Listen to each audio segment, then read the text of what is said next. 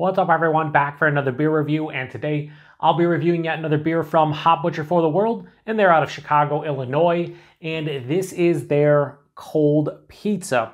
So they're calling this one a Citra and Vic Secret hopped Cold IPA that comes in at 6% alcohol by volume. No IBUs listed. Time of review. This can is just over 1 month old. I'm going to give a huge thanks, shout out once again to Hop Butcher for this can, so big thanks to them. In the description box, I'll post a link to the beer mail video I did that contains all the goodies they hooked me up with, and we have another Cold IPA here. Now, I have reviewed a handful over the past, I'd say 6 months or so. Very interesting style. One of the first Cold IPAs I had, maybe the first, was Hop Butcher's Deep Rinse. It was about maybe 2.5 years ago, and it was pretty tasty. Like I said, it's an interesting style. I see a lot more breweries brewing them currently, and this one is with Citra and Vic Secret. Now, they have a bunch of different pizza-themed beers. They have a Tavern Cut and a Deeper Edition. Both of those beers use the Citra and Vic Secret hop combo, but I don't think this is going to taste anything like those, only because those were hazy double IPAs, or it was a hazy double IPA and a hazy triple IPA, respectively. They were both very delicious. I just think this is going to be a bit different in terms of the characters. We will see. So, you know, it's going to have that clarity that you get from Cold IPAs, very akin to like older school West Coast style IPAs and American IPAs in general. Do something like that. And yeah, I'm really excited to see what they have to offer with this one. So yeah, as you can see, it's not crystal clear, but it's close. Maybe a little bit of haze, like gentle haze, but it's pretty clear. On camera, it's probably gonna look clearer than it does in person. Has about a finger of a soap sudsy, bright white colored head. A lot of carbonation. I think this has the etching at the bottom. I always forget if it does, but I'm pretty sure based on what you're seeing. I don't know if you actually see the carbonation, but there's a big stream of carbonation rising. So yeah, it looks great too in the Hop Butcher glass. It looks like a proper old school IPA of some sort. Let's get a nose. Very nice. Oh, so there's a lot of citrus. It's pithy, it's zesty, but it also has a juicy tinge to it. It's orange, it's tangerine, tangelo. Not quite grapefruit, more to the orange side of things. Yeah, like freshly squeezed OJ, but like with a bunch of pulp in it. There's also a little bit of like a underripened white peach, I would say, maybe mango.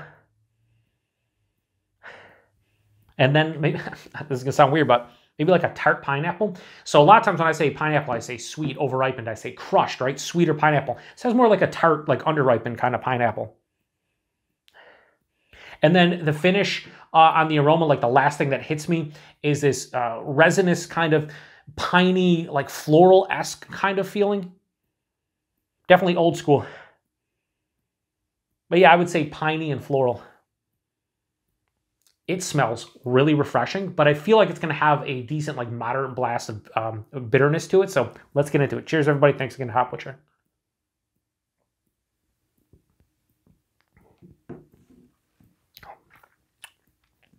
Wow. Interesting. Very interesting off that first sip.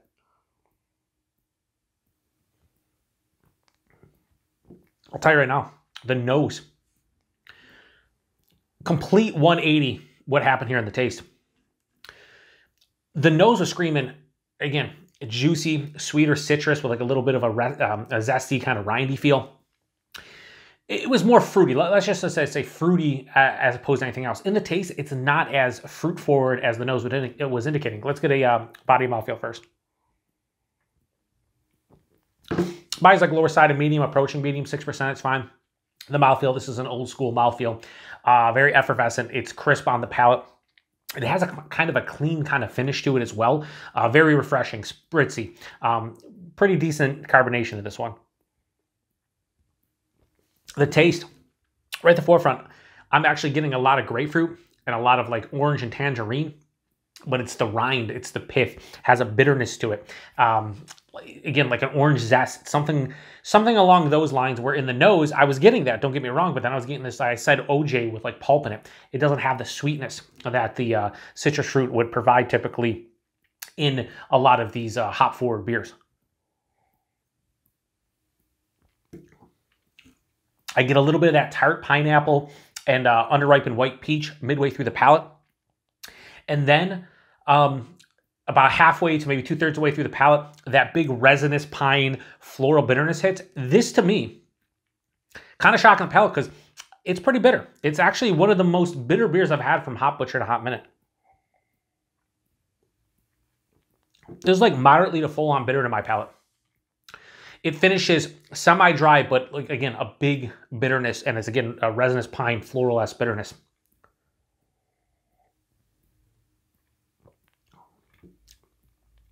It's pretty good overall, but I think the deep rinse that I had a couple years ago from them was better, and a lot of the cold IPAs I've had recently are better than this.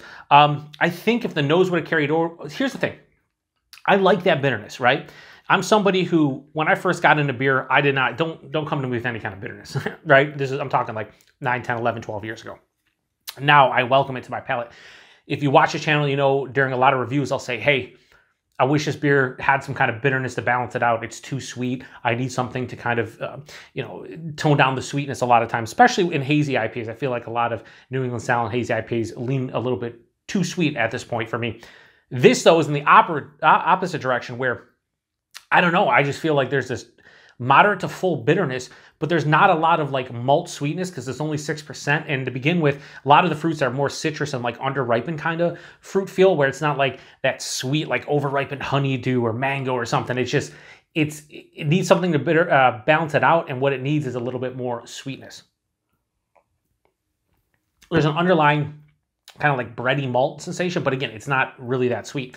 So this is like one of the most bitter Hop Butcher beers I've had maybe ever, but it's also not one of my favorite. It's not bad at all. Like, it's still good and drinkable, and I'll finish the rest of this glass. And there's going to be a lot of folks out there that I think really like this because of the bitterness.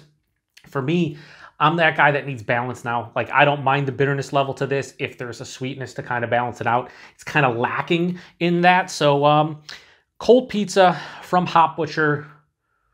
For me, I'm going to have to give this a low 3.75 out of 5. I'm going to go 3.65 out of 5.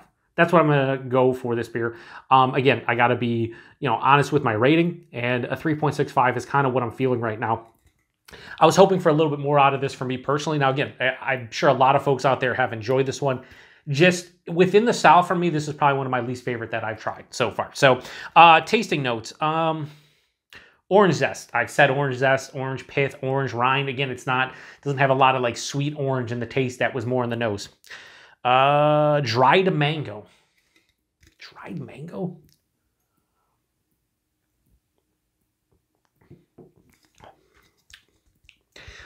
I'm getting more like peach as like a stone fruit is concerned. Again, under-ripened peach. Dried mango, not really getting.